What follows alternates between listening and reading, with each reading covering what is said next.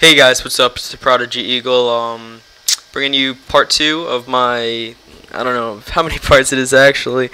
Whatever, how many until I hit around 30 on Shangri La. This was on the second day I did this. Of Shangri La release. I was like ranked 500 in the world.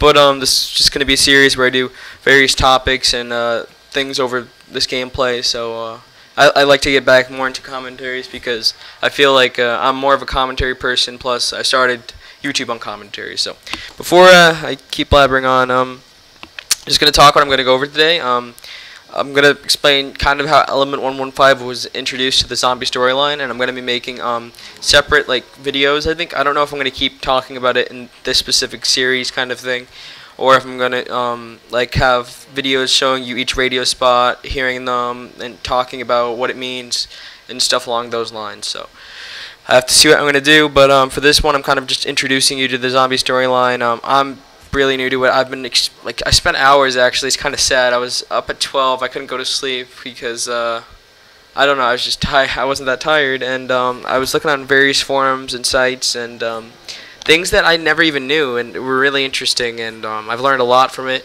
And it's kind of crazy how in-depth the storyline is, and it's crazy how they I'm pretty sure they intended it to be this in-depth, but I think it's really crazy. So hopefully you guys will enjoy this. I'm also going to be talking about if this doesn't take me that long, Harry Potter, because I'm a huge Harry Potter fan. Like I read all the books 3 times, but that was like in 6th grade.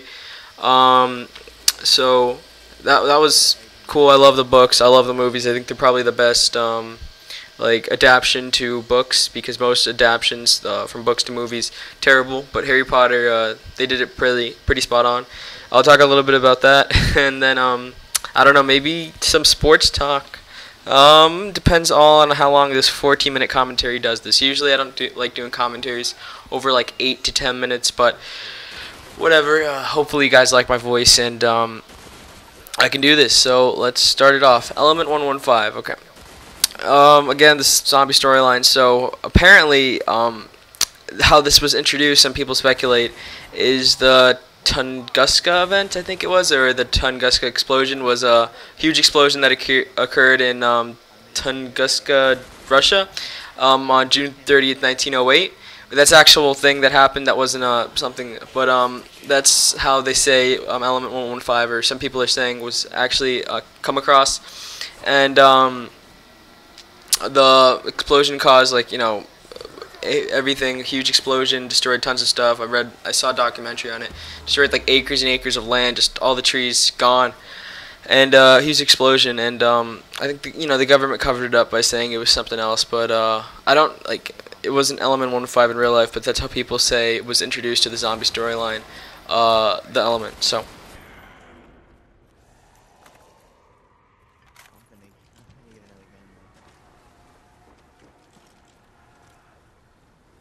After the explosion, it's Russian forces came in and discovered it, and I guess they began experimenting on it. Basically, Element 115 is like the key to understanding an ultra secret black world, like, and it's supposed to create like, it's capable of manipulating gravity in space, UFO kind of things, and that like, how do I say this? It's coerced with the discovery of Element 118, which I didn't know about that, and when that decays, it goes to Element 114, and that further helps identify the possibilities of Element 115. Again, this goes super in depth, and I'm gathering some stuff I found from various forums, and at the end of this, I'll link all those forums because it's not all my information, just stuff I've collected and written down. So so this guy kind of goes pretty deep, but let me go back to that. And this, how Element 115 contributes to, manipulating gravity in space, contributes to the Nazi conspiracy involving wonder weapons they were actually creating to try to win the war in World War II, and they were trying to create like saucers and all kinds of stuff. I saw some documentaries on it. Kind of a History Channel fan. And they were actually trying to create, wonder weapons. Actually, on it's crazy how I don't know how close they were or whatever, but they were trying to. And you could see them on the chalkboards in Kino de Toten and Denderis, and later in 5. So that's kind of how Element 115 was introduced. I just wanted to start from the beginning. Again, that was kind of in depth, but that's from what I've collected how it was introduced.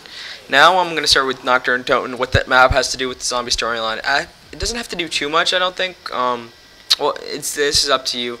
But basically, what happened in Nocturne Toten is, well, first, oh my God, there's so much stuff. It's so hard for me to talk about it without explaining everything. I think Takio was captured by Nikolai, and I guess I'll explain how that happened in the Shai no Numa commentary. But basically, Takio was captured by Nikolai, and he was carrying, because if you know in Shai no Numa, there's that big Element 115 rock. So I'm not sure if the Russians went in there and took it, or what happened there, but all I know is Takio was captured by Nikolai. That's why also they hate each other when they're talking. And the American forces came and they took Nikolai, took Takio, and they took the Element 115 rock. Now they carried, they brought Nikolai and Takio to a near U.S. headquarters or whatever, and they took the Element 115 and a bunch of Marines on a plane to bring it back to America. And while that was going on, it started driving some Marines crazy, so they were becoming very violent, and it ended in the few remaining normal Marines trying to kill all the zombified, I guess, Marines. And what happened was the plane then crashed. There was 5 Marines that were normal, and then you could see in the beginning the pilot was killed. So that left 4. One of those 4 was Dempsey, Tank Dempsey. He's one of the 4 playable characters. And it ended up, I believe one died trying to board up a window. One died. It's actually crazy. I didn't write it all down, but basically one survived, and that was Tank Dempsey. And after that incident with Nocturne Toten, Tank Dempsey was, I believe, called for by, I forget what organization, it's OSS, not sure what that stands for, but he was called to them to lead a group of men to this place called Doris. And he was given a weird unit to command. You guys know them, obviously. One was a crazy German officer, scientist, Richthofen. One was a Japanese officer who, as I told you before, was the prisoner of Nikolai, and that's, again, why they hate each other. And one was a drunken Russian, Nikolai, who claims he knows all about Element 115 and its whereabouts. But here's where it gets kind of weird, because the whole reason Richthofen, I think you can hear in quotes, he kind of gets angry. He hates Dempsey because he thinks he doesn't know why he's being controlled, because Dempsey's the leader of all of them, I guess the group leader. He doesn't like being controlled by what he says is stupid American. So the whole point while Richthofen's doing this is because he's being ordered by the Illuminati, and most people not know what the Illuminati is, but they've heard it before. You can look it up. It's like a secret organization. I don't even know too much on it, honestly. But the reason why Richtofen's doing this is all believed to be the work of the Illuminati, because again, now I'm going to go back a little bit. He killed Dr. Maxis and Samantha, Dr. Maxis' daughter, and that's also goes why hellhounds were introduced. But I'll quickly just explain that.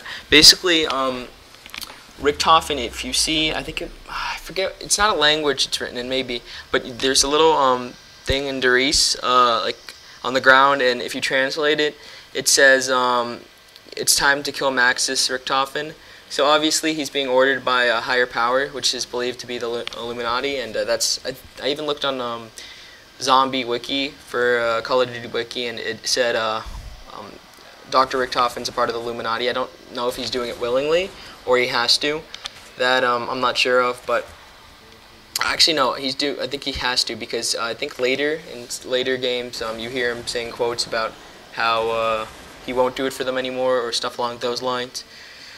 But the whole reason why he was going to Doris is to carry out an operation for the Illuminati. So I don't know, it's kind of crazy. I'm not going to go, I think that's enough for zombies And I had to pause throughout. You might hear my voice change when I go back and forth because some parts I wrote wrong, or it was just I wanted to explain it the right way. If you have any questions, just be sure to ask, because at first, or you can even look it up, like, because I'm not going to upload this every day. It's going to be every couple days, because I've been pretty busy with just not YouTube activities, and yeah, YouTube isn't my life, so I can't upload every day.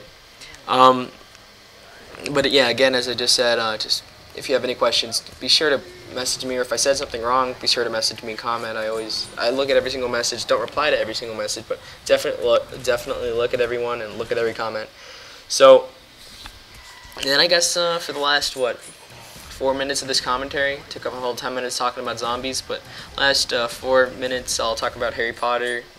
Maybe if I get bored of that.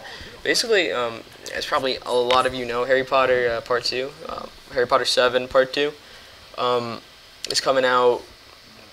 Okay, I don't know when it's coming out. Thursday, I think.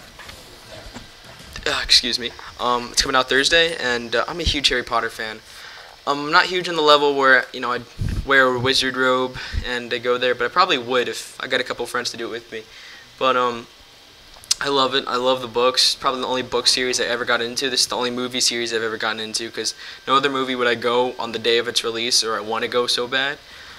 So I think Harry Potter probably the best movie series in my opinion. I love it. I don't know. I love the books, and I have to. As I said earlier in the commentary, it's the best book movie adaptation. They did a great job, and I'm kind of glad they split book 7, movie 7, into 2 parts to do it justice, because there's so much information in it. And if any of you guys are seeing it, let me know. That'd be kind of cool. And I don't know, it's going to be awesome. Apparently it's going to be packed at the movie theaters I'm going to, but it's just cool. Harry Potter is probably helps his British accent, so most of his humor is a lot funnier that way. And I guess real quick before I get off Harry Potter, how I got into it, if you guys care. The books, probably a lot of you got into the books. Well, I did. I got into the books before I got into the movies. Was like, I think it was. It's crazy how long I've been like reading these, or I've started reading these books. I think it was like 2nd, 3rd grade, maybe even 1st. That's when I read the first book. Then I started reading everyone after. I love those books.